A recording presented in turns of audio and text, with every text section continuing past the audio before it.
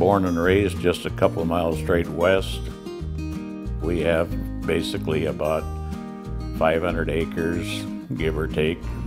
We farm with my son-in-law, Tim Lehrke, and then Tim has got 320 acres, and we've been doing it all organically since year 2000. And then we've been working a lot here lately with NRCS, and we're expanding our operation to more cattle, cow-calf operation. And that's been working out really great for us. We're doing a lot of rotational grazing, the no-till that we're looking into. I don't know, it just really makes sense. We are always aware as far as trying to keep our costs down, and I think we can improve our soil and in turn make more money at what we're doing. It's been quite a unique year here for all of us farmers this year, where we've had so much rain. We started chopping out there as far as our corn silage. There was so many areas where it was wet, we were getting stuck. We finally got to the point there where we just said, we're just wrecking more than what we're trying to accomplish. So we let it go, and now here it's the 8th of November, and we're chopping corn. But right now the ground is frozen up, and then we're able to carry and get through all these wet spots. The ground is extremely rough, it's hard on equipment, but we're just taking our time and getting our corn chopped up. We're putting it in a pile, and then we're packing that pile the best we can, and then we'll try to put some wheat straw that we'll put over the top and kind of try to seal it that way, so prevent it from spoiling.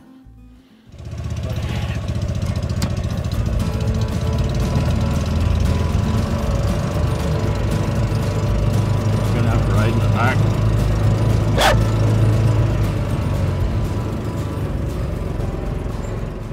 These right here are the sweet clover bales, and we had a bunch of oats, and then we had it underseeded with sweet clover the year before, and then we come out and cut that and then baled it up. Some of this here we'll probably grind it up with oats hay and stuff. It makes a real good hay. It's kind of coarse and stuff, but we really grind it up, and that works out good. Then of course here's some of our second cutting hay here. And then on the other end, we got the oats hay. We'll probably grind some of that too. And then go out there to the pasture area and putting it in these old tractor tires. The wagon there drops it in to the tire where that kind of keeps it where the cattle are not stepping on it or whatnot, and it seemed like they can get access to it. Works out real good. Sometimes, we used to have the troughs and stuff for the young stock. We got that, but we find that you get in an area, especially in the spring where it's wet and where you can move them around. Otherwise, it gets really wet and muddy and stuff. And with the tires, we can move them around to different parts of the pasture. And then what we're trying to achieve here is to get the cows out there in that pasture so that you got the manure there instead of up around the feed lot and stuff where we got to drag that manure out of there in the summer. The corn does so much better, and with a little better fertility or the manure, because we don't use any fertilizer or chemicals or anything, so it's a win-win for us. And then we started with the Black Angus, and then we are going with Red Angus now, and it's been working out real good. We sure like the Red Angus, where they're more docile and easier to work with. I don't know, just a good breed there that works good for us guys. Altogether, we got about 60 head of cows and a couple bulls and then the calves. We bought Kurt's farmhouse and farm back 12 years ago. We raise the calves up and sell them as feeders. The calves were getting corn silage and some haylage, and then we would give them a little bit of ground feed, barley and oats. We normally feed our young stock and our cows once a day, usually starting late in the fall when they no longer can be on pasture, and we have to start feeding them.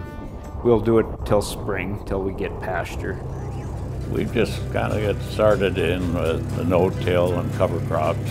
I suppose we've been doing it for about 4 years. And then just the soil and everything, there's such a difference there where we're getting into the more of the cover crops and building of soil and trying to build the organic matter.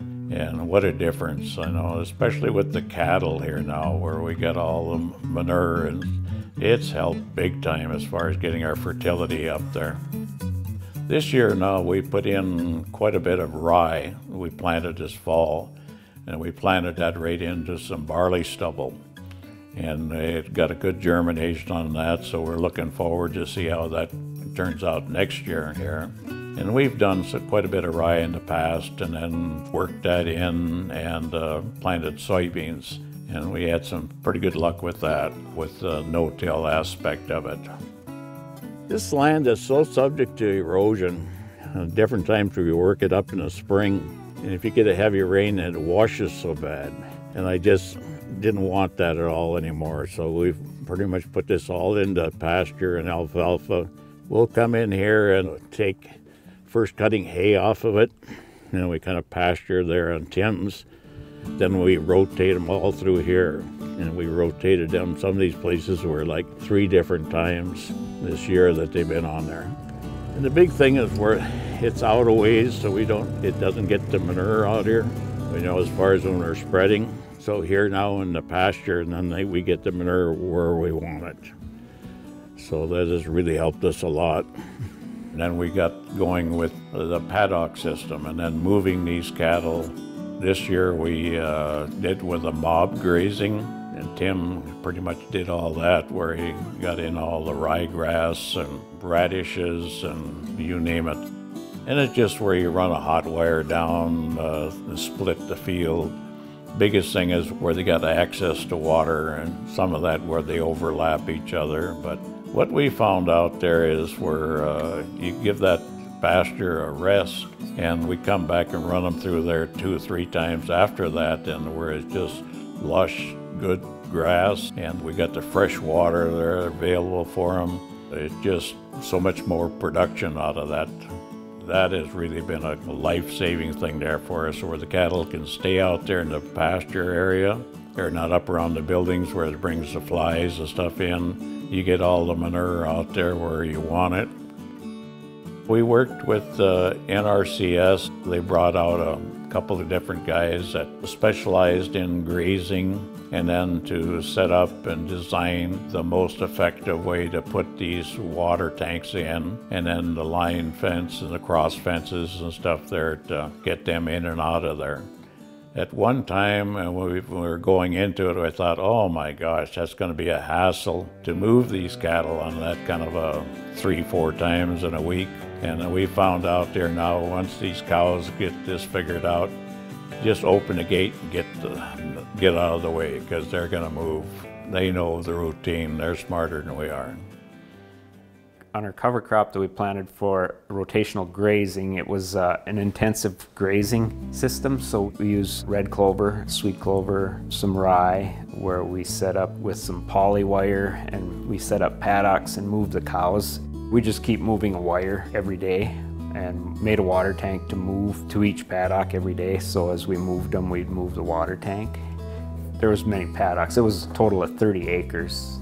Usually we try to leave about 1/3 to 1/2 uneaten, and they trample some of it in the ground so that it covers the ground and protects it. It catches snow, and then next year we wanted no-till of corn into where we had our cover crop for the cattle this year for silage. We've been working with NRCS. Started, I suppose, about 5-6 years ago. You know, they're good guys to work for, and we worked with Ed there mainly. They've helped us out a lot. We were with our cows where we installed fences, 4 barbed wire fence around our perimeters. The big thing with these, when you got a good perimeter fence like that, where you can sleep a lot better at night, where you don't have your cattle going out there or to the neighbors or whatever, and just good peace of mind.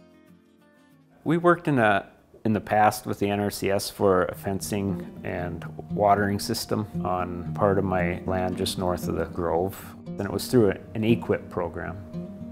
NRCS was great to work with The one I put in was a shallow buried water line. We hook it to our well, and then it has 2 water tanks on mine, and then there's 2 water tanks on Kurt's, and they're all hooked together, and we hook that up in the spring. We have different paddocks hooked up to different tanks, so then we can move the cattle around and they have water without going back to the farmyard for water.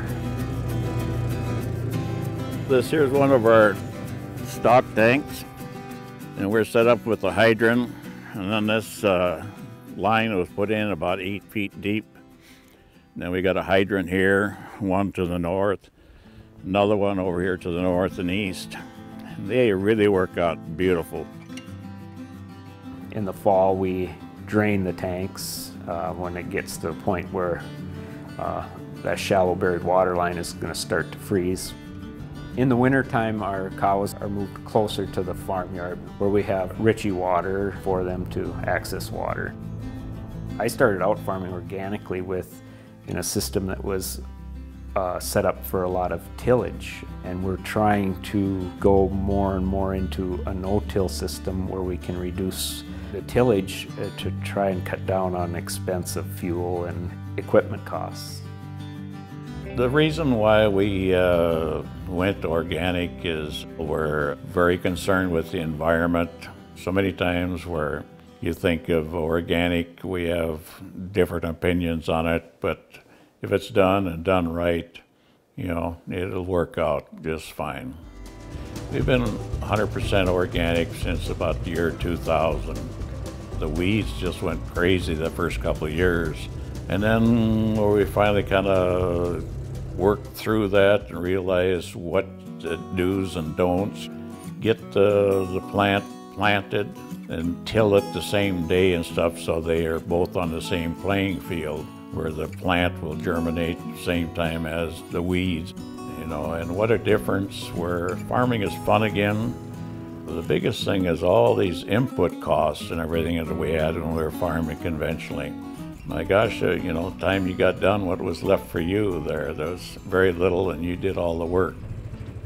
Here we don't have any chemicals or fertilizer, you know, pesticides that are in our area. We're very unique. We're isolated. We don't have that exposure to, you know, any farm chemicals.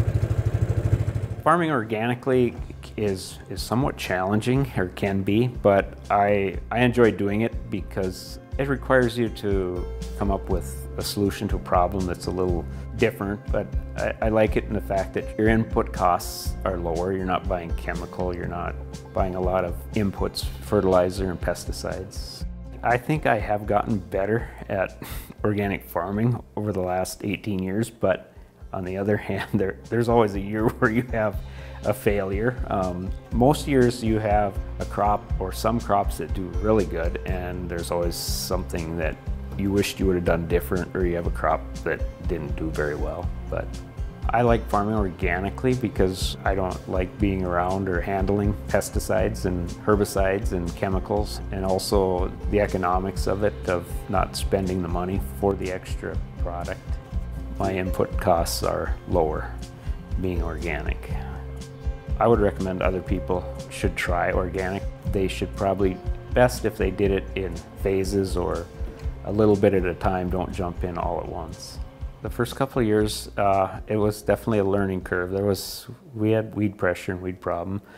We had to learn how to run a row crop cultivator and how important it was for timing, for controlling weeds. One of the biggest things is if you can see weeds germinating and see them when you drove by, you knew it was too late. It seemed like, though, over time, after doing it, it got better. Farming organically, it seems like to me that crop rotation made a big difference in weed pressure. Rotated different crops and using some cover crops seemed to help as far as weed pressure.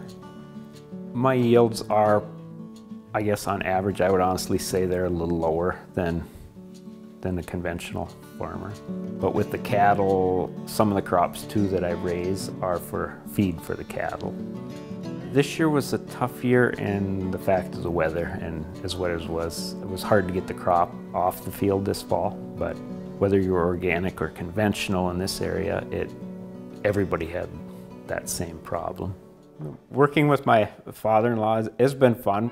He does a lot of the field work for us, and he has a lot of ideas how to do certain things. Yeah, it works out good between the both of us working together. We've been married now for just about 50 years, and Angie is married to Tim, and we have 5 children. We had all the kids here a couple of weeks ago. We took some family pictures, so we got a big family here with all the grandkids. I've been so fortunate there. This year we had a calf, and he was born, and we had to pull the calf.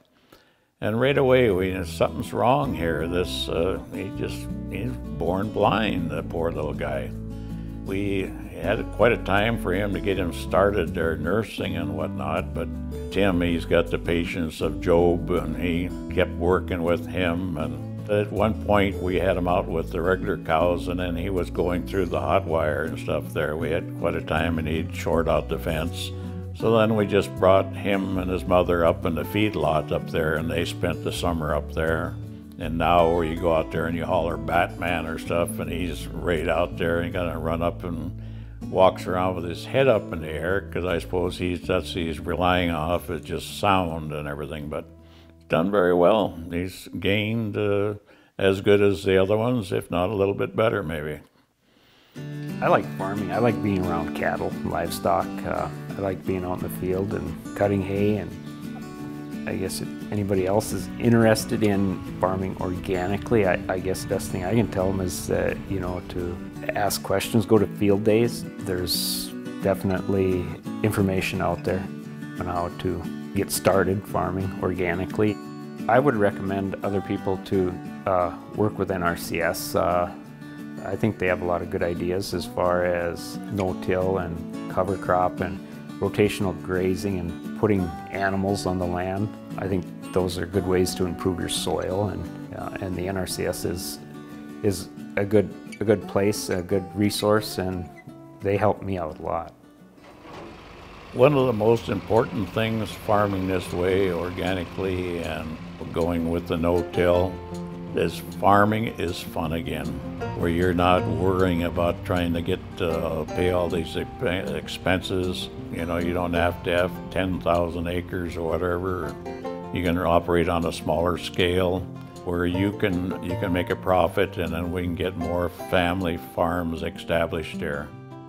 I would love to encourage people to take a good look at this there. You know, we as farmers, and we run such a small margin of profit here. Any way that where we can be a little more effective, especially with the no-till, I think that's something that's really a thing that's, take a good look at it and try it. And it takes a while for that to kind of get your organic matter built up, but once you get this going, we were on a field day here last year, and that was through NRCS. Got this tour of these farms, go through it, and they showed what the yield were on them. And I think that's the key there, is to educate yourself or to get out and see what's available.